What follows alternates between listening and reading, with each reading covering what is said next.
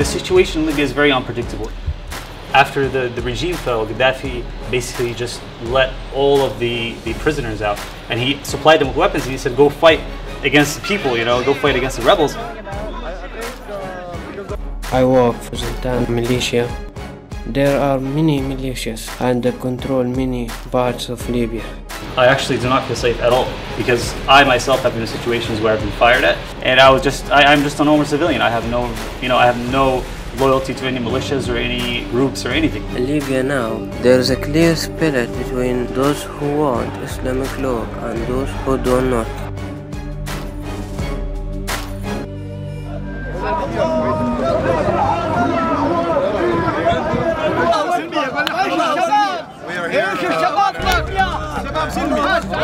قولوا لأنصار الشريعة واللي عند حمار يبيعها قولوا لأنصار الشريعة واللي عند حمار يبيعها يفوضنا نمي والرحمن معاه الجيش اللي بيفوضنا نمي والرحمن معاه الجيش اللي بيفوضنا. This is militant media.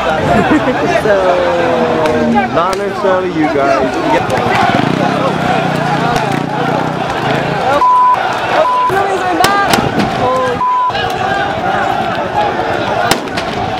Okay.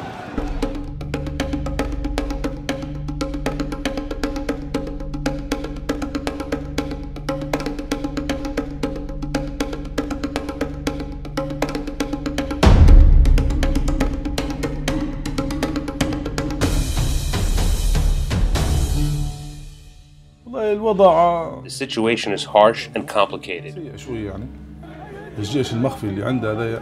media blames the militias for all these clashes.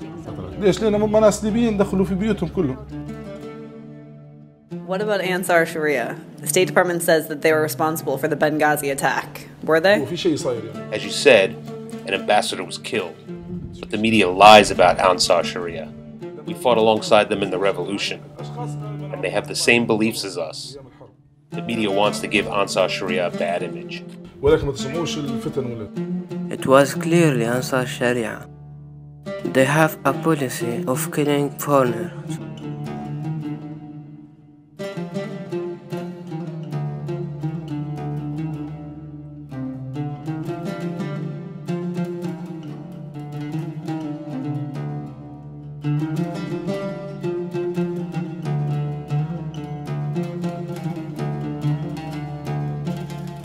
You know, we don't know what's going to happen tomorrow, because I mean, you can never guarantee what can happen tomorrow.